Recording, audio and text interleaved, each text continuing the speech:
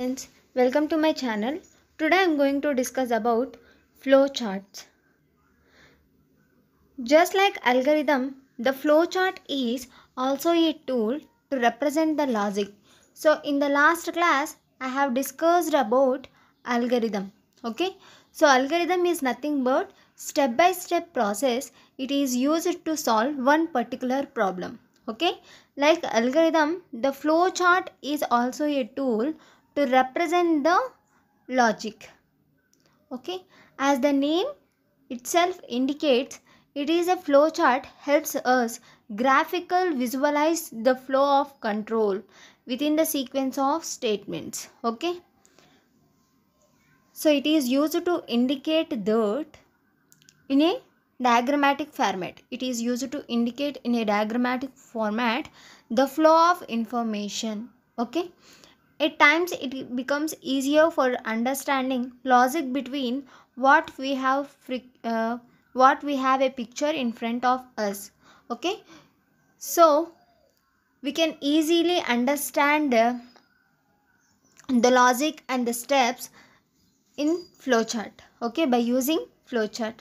Unlike algorithm, flowchart uses some standard notations. So those standard notations are called symbols to graphically represent the logic. Okay, so flowchart is developed by using some symbols. Flowchart is used to represent the flow of control in a diagrammatic format. Okay, next, preparing a flowchart. A flowchart may be simple or complex. The most common symbols that are used to draw a flowchart are, so these are the important symbols. Those are process, decision, data, terminator, connector, flow of lines. So these are the very important symbols in flowchart.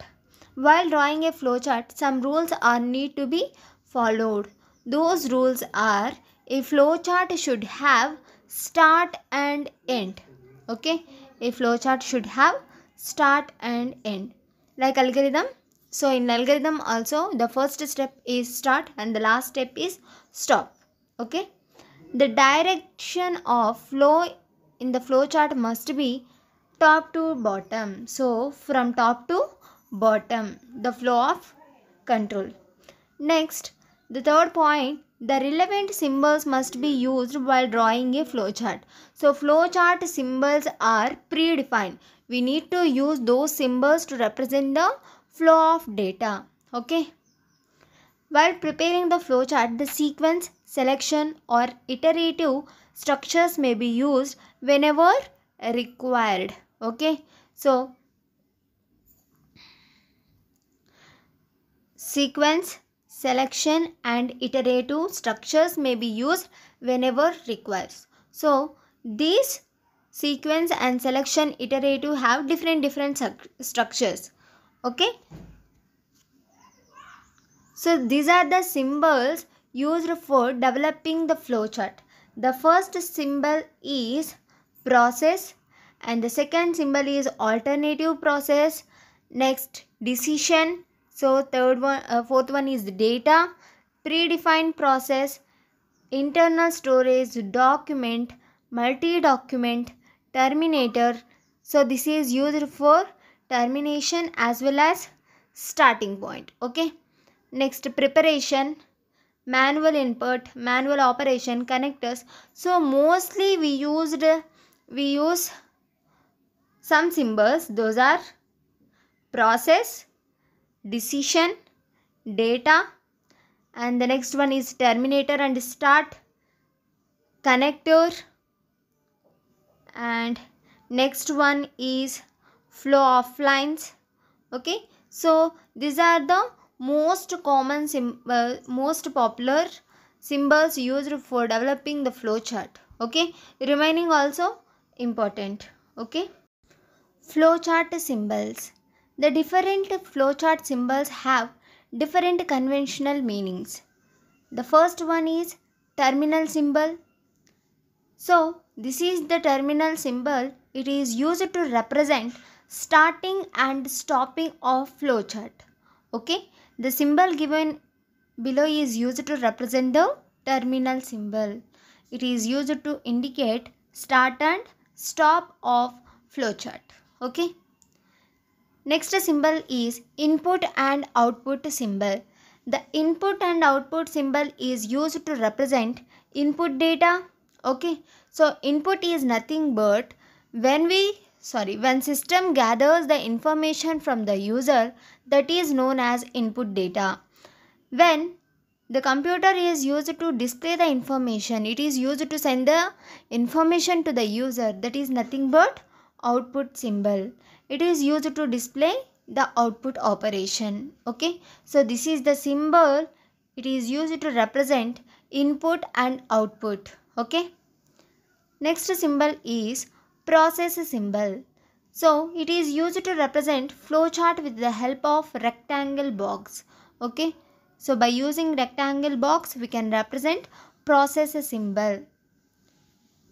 So it is used to represent the arithmetic and also data movement instructions, arithmetic operations as well as data movement instructions. Okay, the next symbol is decision symbol.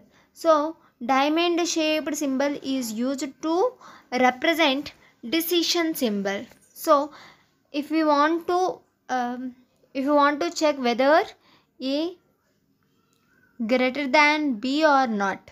Okay, so here A value is 5, B value is 10. Okay, so we need to check whether A greater than B or not. Okay, so in this situation we represent this in diamond shaped symbol, decision symbol. Okay, the next symbol is connector. So the connector symbol is used if flow is disconnected. So when the flowchart flow is disconnected at some point, we need to continue again at another place. So in those situation we use connector symbol. Okay. The next one is flow of lines. So these are very important. Flow of lines. Flow of lines are used to represent the flow of data. So whether bottom or top, left or right. Okay. So these are used to represent flow of information. Next, description of flowchart symbols. So flowchart symbols, flowchart has a different structure in terms of sequence, selection and iteration. Okay, so let's see one by one. So here the first one is sequence. Sequence is nothing but one by one. Okay, so first we need to start the flowchart and then these are the input output symbol. Next one is process, again input output.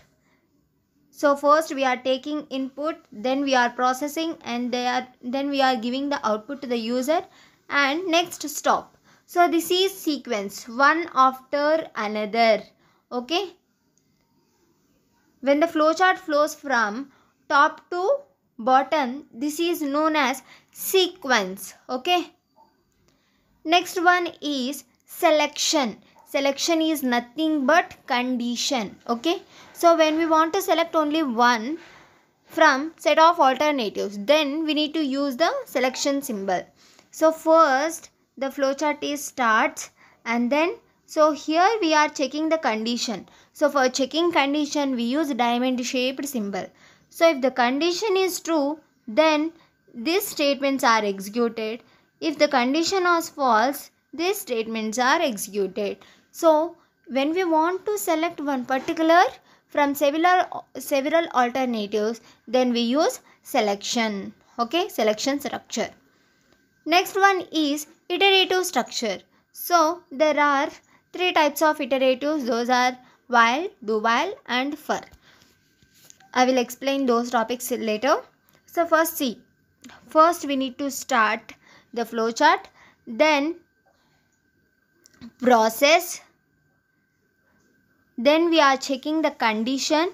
If the condition is true, again the process will be repeated. If the condition is false,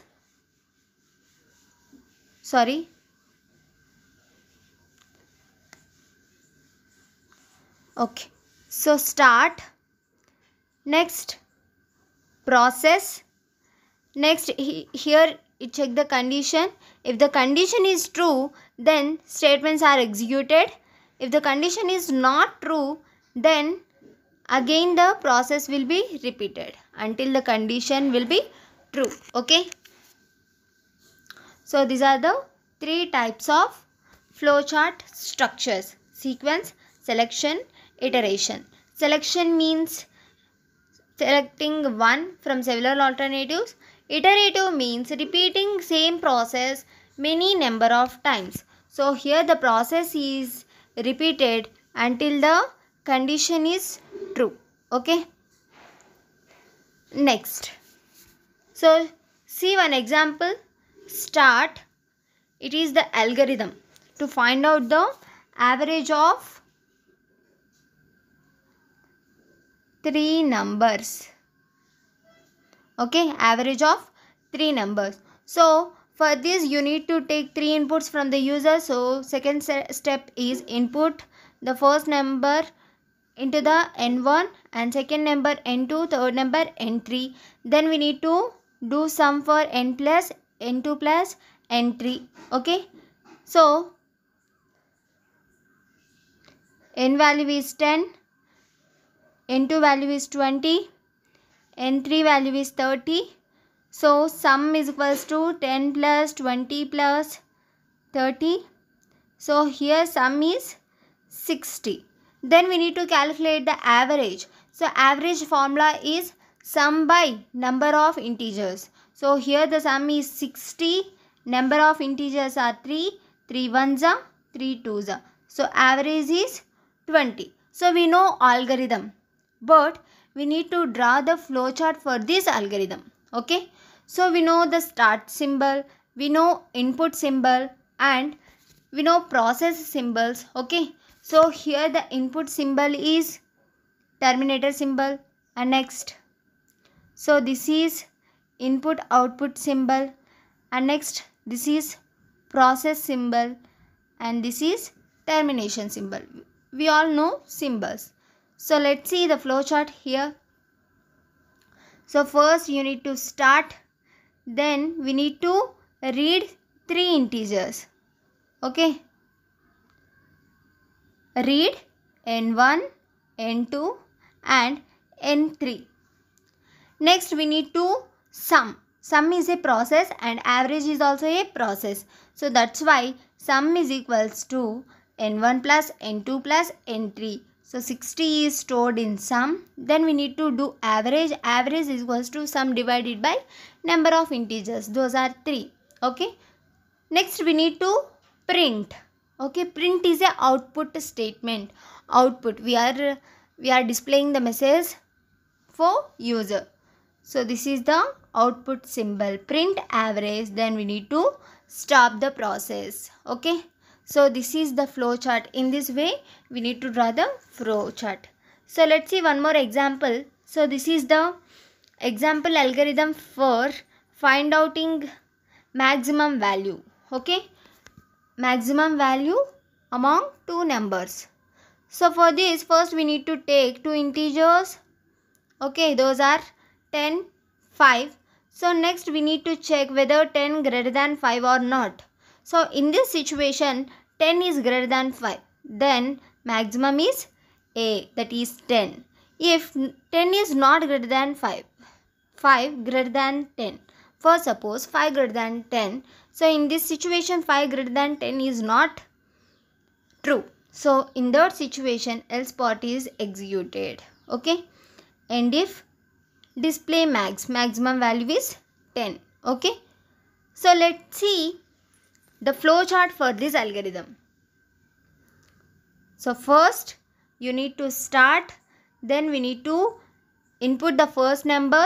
So the first number is 10.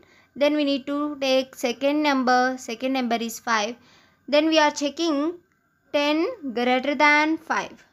10 greater than 5, is it true? Yes, it is true. So display first number. The first number is 10. 10 will be displayed. If it is false, 5 will be displayed. Okay, so here the flowchart is disconnected, so that's why we are using terminator symbol, sorry, connector symbol. Okay, next, stop. So in this way we can represent the flow of information in a diagrammatic format. Okay, when we represent flow of information in a step-by-step process, that is known as algorithm. When we represent flow of information in a graphical format, that is diagrammatical format, that is known as flowchart. Okay, next, advantages of flowchart. So here the advantages are communication. So we can easily communicating the logical program.